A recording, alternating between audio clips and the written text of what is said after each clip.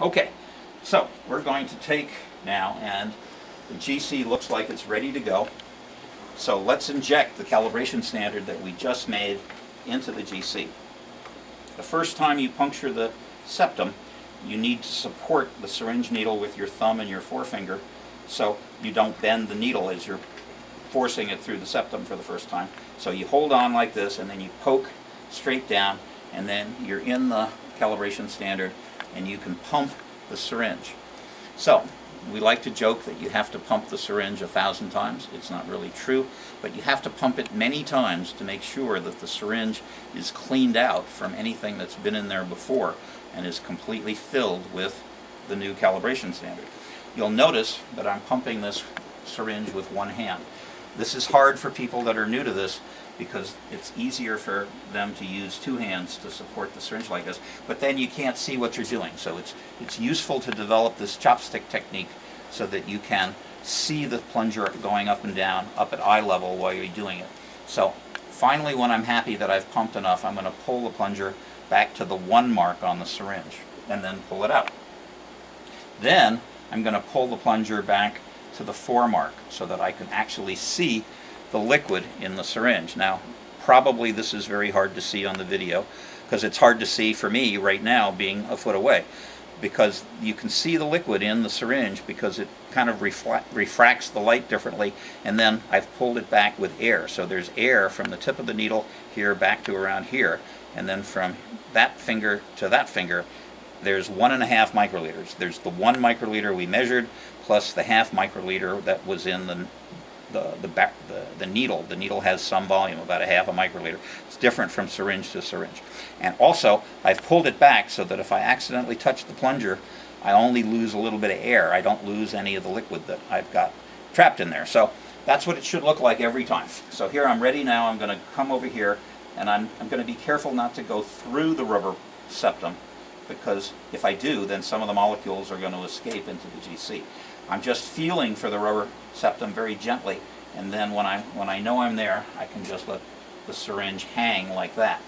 And then I take a quick look around, make sure everything looks good, and if I'm happy, I hit the start button first. Now that's important. It's important to hit the start button first before you push the syringe in, rather than the other way around. But you also don't want to wait too long. You want to be as consistent as possible between the time you hit the start button and actually pushing the syringe in and dispensing the contents. So it's going to take me a second or so, but here we go. So hit the start button all the way in, right up to the hilt, depress the plunger, and then pull it out. So that made the injection. It squirted the calibration standard that we made into the flowing stream of hydrogen, which is currently at 140 something degrees, and the molecules have evaporated and are being pushed by the hydrogen through the tube. So a tube like this, which is called a column, costs about $500. So they're not cheap, but they should last forever as long as you don't squirt too much junk in there. Certain things you wouldn't want to squirt in. You wouldn't want to squirt in blood or milk or gummy bear residue if you can avoid it, although you can measure gummy bear residue. It's harder on the column than nice clean samples that don't have a lot of goo. So as the molecules move through the tube, some of the molecules go through a little faster than others. The solvent, the acetone, goes through almost immediately. You can see on the chromatogram. We call this picture of the graph of what happens to the chromatogram. The first thing that happens is there's this tremendously high spike. Well, that's the acetone arriving at the detector. So that happens right away, and then there's a gap before the next molecule, which is going to be the methyl stearate, the palm oil. That's the next molecule that comes out of the column, and then it's followed by the CBD, the THC, the CBN, and really all the other cannabinoids that you'd want to measure come out at some point in that time scale. So right now there's really nothing to do except wait, but we could take advantage of the time by preparing an actual sample. So let's find something to measure. So here's a sample that somebody kindly donated. It's Durban poison. Now this could be a flour sample, or it could be an oil sample, right? It could be a sample looks like this, right? Some kind of a condensed high potency oil. I really almost have to heat this. It's almost a solid, so it's going to be very high potency CBD. Or it could be some kind of an isolate. Here's some lovely little CBD isolate powder. So any of these things you can easily measure. The thing is, you have to weigh them, right? So part of the kit that we give you is this little scale. So it's an inexpensive scale, but it's pretty good, really, and it measures down to the milligram level. So when you turn on the scale, there's a calibration weight that comes with the scale. This is a 10-gram calibration weight. So we put the 10-gram calibration weight on there, and this one is reading 9.989. So that's pretty close. But we're not going to be weighing out anything approaching 10 grams. We're going to be looking to weigh out 100 milligrams. So we want to make sure that the scale is really working at the 100 milligram level. So to calibrate the scale at 100 milligrams, or make sure the scale is calibrated at 100 milligrams, take a little piece of paper towel about the size of a postage stamp, and then take advantage of the fact that water weighs exactly 1 milligram per microliter, and you have a 100 microliter syringe. So we're going to suck up 100 microliters of water. Again, there's a little bubble there, but I'm compensating for the bubble. And then you tear the scale out so it reads 0 with the paper towel on there, and then you drop the 100 microliters of water onto the paper towel. Now, okay, so this is reading 98. So it's within at least 2%. It's an accurate scale. But I might do that measurement again just to be sure. Last time I did it, it was 99, so that's pretty close. Anyway, I'm confident that my scale is working properly now at the 100 milligram level. So we take one of these little plastic things called a weighing boat, and we put it on the scale like that, and then hit the tare again, and then we're going to put in 100 milligrams of the Durban poison. So you never hit exactly 100 milligrams. Like right there, it's saying 105 milligrams.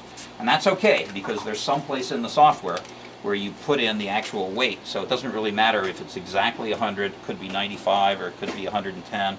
Really could be anything you like, just that we try to adjust the strength of the extract so that the peaks, these bumps that come out, are about the same size from the sample as they are from the calibration. So, you take the little weighing boat, and try not to spill any. You got to get all of it into the bottle. Now, if you had a more expensive balance that could weigh the bottle as well as the sample in the bottle, then you could just crumble the sample into the bottle and not have to do the weighing boat. But this little scale that we give you can only weigh up to 20 grams. So the bottle is 27, just a little too heavy for the scale to handle. So you have to do it this way. If you were doing an oil sample, you would do it the same way. You would take a piece of paper towel and then tear it out, and then use a popsicle stick to scoop the oil onto the paper towel, and then weigh that, and then take the entire paper towel and put it into the bottle. So whether it's an oil sample or a flour sample, doesn't really matter. Could be an edible sample, could be MCT oil or olive oil, although those are the ones that kind of cause more problems with the columns. So stick with the nice clean flour or the nice clean oil in the beginning until you get the hang of everything, and then welcome to experiment.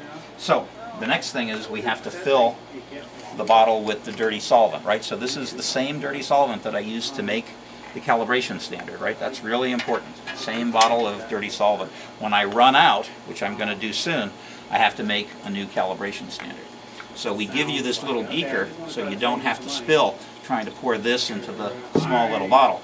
So you put this in the beaker, and then you fill the bottle right up to the neck, right up to where the neck gets narrow. That's 40 milliliters of solvent. So as long as you're consistent, that's fine. So you can see already the acetone is turning green, which means it's extracting the chlorophyll from the sample. So if it's extracting the chlorophyll, it's definitely extracting the THC from all the little trichomes. But we like to let it sit for a few minutes just to be sure. Some people like to put it on a little hot plate. You can buy a nice little hot plate from Amazon that you can set to any temperature you like. Something like 40 degrees or 45 degrees is a good temperature so that it's warm. If you are doing edibles like gummy bears, you need something to heat it up because it's hard to get it to dissolve. You almost have to dissolve it in water and then add the acetone. But the hot plate is optional. You don't absolutely need it, but it's handy. So we're going to let that sit there for a couple of seconds while we look at the data that's occurred while we were doing that sample preparation. So you can see when we injected the calibration standard, we got the big solvent peak, which is the acetone, and then we got the methyl stearate, which is the palm oil that we put in the acetone to make it dirty. So that's the methyl stearate peak. And then this is the CBD peak. There's a little something here which is delta 8. It always seems to occur when you buy the THC9 standard. You always get a little delta 8 impurity. This is the delta 9 THC standard, and this is the CBN standard. And you'll notice that we have these little red lines in the middle of the screen that we call retention windows. So I can grab that window with my mouse and center it on top of the peak, or I can grab the edge of the little retention window and make it narrower or wider. So the idea is that the cannabis version of our software comes with these retention windows already created, and they're already in approximately the right place, but because there's differences from GC to GC, they're not exactly in the right place. So you have to grab your retention windows and, using your best judgment, say, okay, that's the internal standard, that's the CBD, that's the delta 9, and that's the CBN. And you'll notice they all look like they're about the same size. That's not an accident. We do that on purpose because if they are all approximately the same size, again, it's reassuring to know that we've done everything correctly. So that's the calibration standard. Now what we do is we point to the CBD and we hit calibrate CBD and then OK, and then there's a button here at the right called accept new. When we hit that button, there's a number that flows into this cell of the calibration spreadsheet. The number should be somewhere close to 1 if you've done everything correctly. And we do the same thing with the THC. Right click, calibrate THC, OK, hit the accept new button, calculates a number again very close to 1. And then finally with the CBN, calibrate CBN, hit accept new, it puts a number very close to 1 in there, and now we're calibrated and we can go look at the answers. So we go to the results screen, which is right click results, or it could be view results, and we get the answers. It says internal standard, the retention time, which is the time of the tippy top of the peak to come out after I hit the start button. So it took 3.6 minutes to get the internal standard peak out. The size of the peak is what we call the area of the peak. It's coloring in under the curve. You have to color in the area. It's not the height of the peak that matters. It's not how fat the peak that matters. It's adding up all the area under the curve without going over the line. So the software does that. That's called the process of integration, where it adds up the area under the peak. And that came out to be 1214. And in the case of the THC, it came out to be 1174, pretty close, and then CBN, a little bit bigger, 13. Whatever it is, you have to calibrate to that. So you go through that calibration process, and then the answer that you see here in this column should be 13.32%. So that's a little too complicated to explain how we really got from the calibration curve to the 13.32, but we'll do that in one of the next segments of this presentation. So for right now, we're going to call it quits because we've gotten the GC up and rolling, we've created a calibration standard, we've injected that into the GC, and we've also made a sample, and on the next segment of this we'll inject the sample and see what the answer came out to be.